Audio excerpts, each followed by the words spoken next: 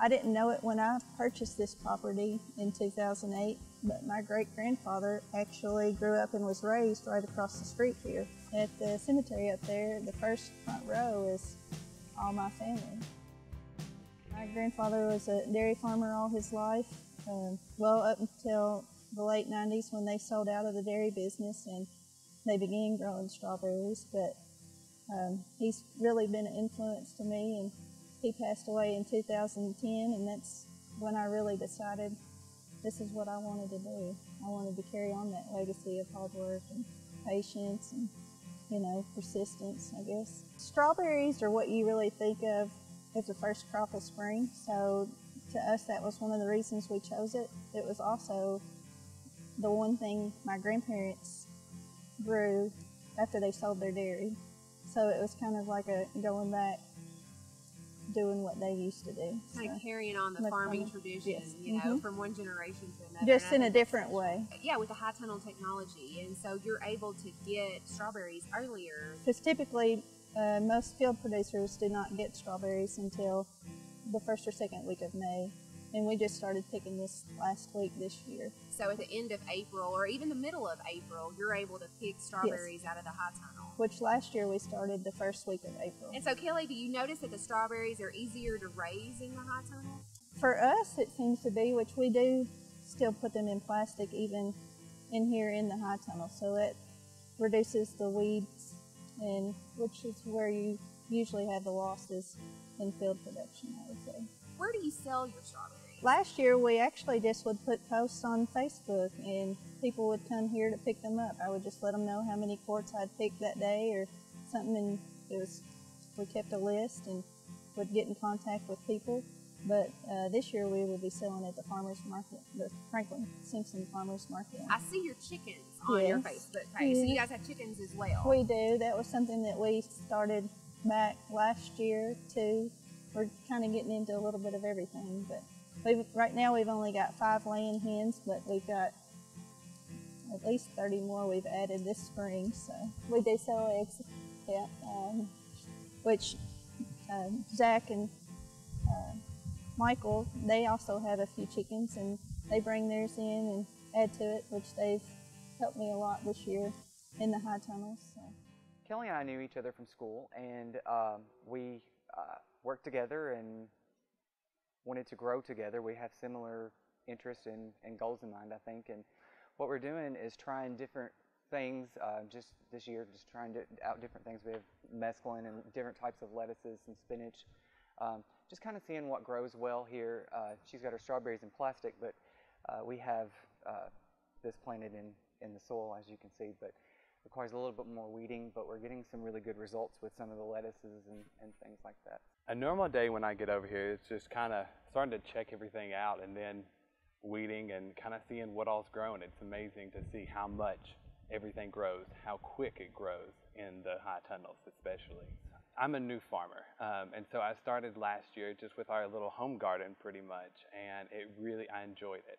I enjoyed being out, pulling weeds. It's just something so simple, and tomato twining, you know, doing that, you know, it's a little aggravating, but I like it. It's important for me to know where my food comes from. I want to be able to provide for myself as much as I can, and I think it's important that people see how much work goes into farming, and so that when you go to a local farmer's market or you go to a stand, that you understand how much work goes into producing that crop or that product for you. You know, it's just rewarding to be able to, whenever we want to make dinner, walk outside and grab it. You know, it's right there, it's easy, and it's just really makes you feel good, I think. We only have a little over 9 acres here, but we have the 2 high tunnels. We have an acre garden, and then our grapes, which are nearly an acre, and then our chickens as well. So, yeah. And that's a lot of work. It is a lot of work, especially with a full-time job, you know, on top of that. So, yeah. So Kellee, why do you farm? On our shirts, we have the definition of fruition, but we like to see it all really come to fulfillment, or I guess turn into something. My husband did not know what fruition meant, so I looked up that definition for him, and that's kind of became our motto. So. And so you guys kind of do this together. We do. Yeah, he's more of our builder, and I'm more of our grower. I didn't even know we were getting a second tunnel. He just went and picked one up for me. And then this building, I was gone all last week and came home and the posts were up. The colors, the scents, and the flavors of summer are officially upon us.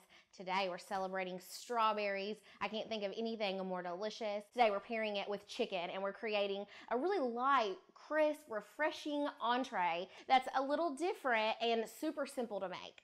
When you're first gathering your ingredients for the recipe, we're actually going to kind of split it in half. We're going to start with the chicken breast first. You want to use a boneless, skinless chicken breast for this recipe. If you'll use a large Ziploc bag, you're going to place your chicken breast inside the bag. And using a balsamic vinegar, you're going to drizzle it over top of the chicken. So you're probably looking at about 4 tablespoons or so. And that's going to go into the refrigerator for about 5 minutes. And that's the perfect time. That's exactly what you'll need to prepare the topping, which uses the strawberries. For the sake of the video, I went ahead and actually marinated the chicken, and so we're actually ready to go ahead and put that in the oven. Now, preheat your oven to 400 degrees, and once the chicken's marinated for about 5 minutes, it can go ahead and go in, and it'll probably take about 30 minutes or so to bake. So we're going to take the caps off of our strawberries. You want to get as close to the green leaf as you can so you don't waste any. And I'm actually cutting these strawberries in really small bite-sized pieces.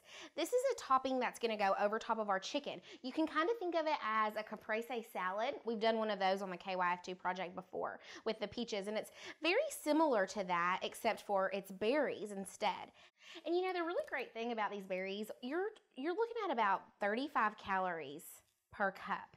Dinner doesn't always have to be savory, so any chance that you can use a sweet flavor like strawberries to create that sweet and savory mix that is so tasty, it's definitely worth giving it a try, especially if they're in season and you can get them where they are at, you know, the peak flavor. And with our strawberries, we're going to use a little bit of fresh basil.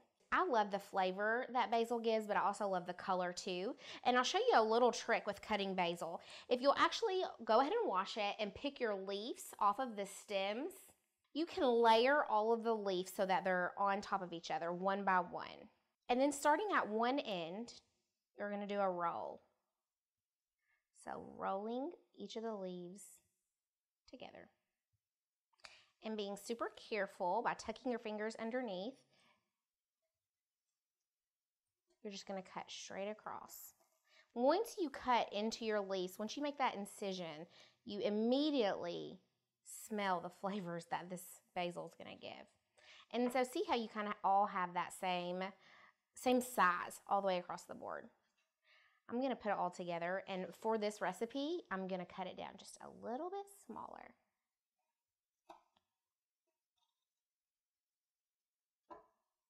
Okay, so let's go ahead and add this beautiful green flavor to our strawberries.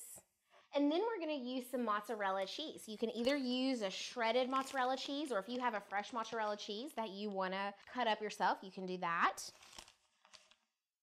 Hey, you can't have too much cheese, right? Okay, a little bit of salt and pepper.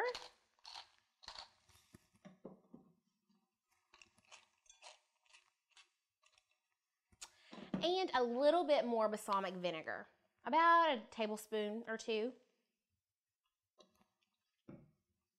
And then you'll just combine all of those flavors together.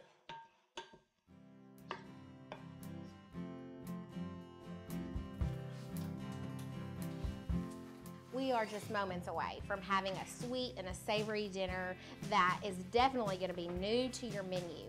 So the topping that we've made, we've got strawberries, we've got basil, we've got mozzarella cheese, balsamic vinegar, salt and pepper, our chicken baked at 400 degrees for about 30-ish minutes or so. And now we're just gonna take this super sweet topping and we're gonna place it right over top of our chicken.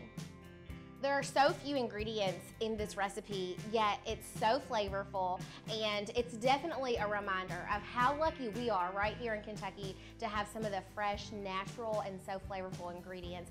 We hope that you'll check this recipe out, give it a try. If you do, we want to know, so comment below and let us hear your experience, and we'll see you next time right here on the KYF2 Project.